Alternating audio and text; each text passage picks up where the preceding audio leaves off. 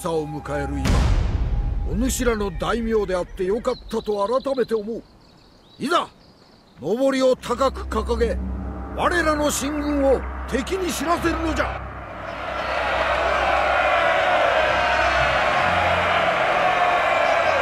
あのたわけどもには戦う前からうんざりだ。たわけにはいつもへきへきするが、途方もない思い上がりには施す手がないわい。この霧は良くもあり悪くもある。我らを敵の目から隠しもするが、相手の動きをも隠す。皆の者、心してかかれ。気高き服部武者よ、敵に休む暇を与えるな。とことん戦え。さすれば勝利は目の前じゃ。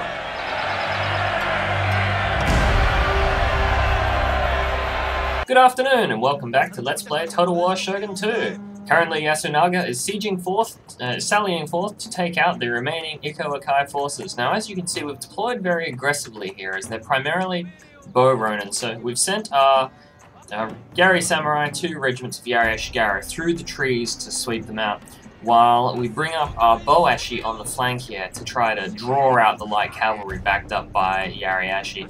Now this works quite well as the AI takes the bait and goes for the charge. It does nearly escape by coming round, but not quite enough. It's caught by the Yariashigara and will swiftly be destroyed. Our ninja is sitting out the back here to try to get an angle, but with light cavalry having the sight range they do, they're not really going to get close enough to be decisive.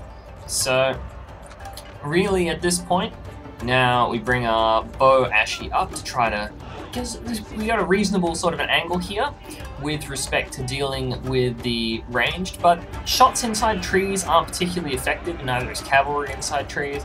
So without anyone to really defend them, we definitely just go all out with our Yari Sam and Yari Ashi just heading straight forward. We lose a couple, but you can see that they haven't actually got many kills.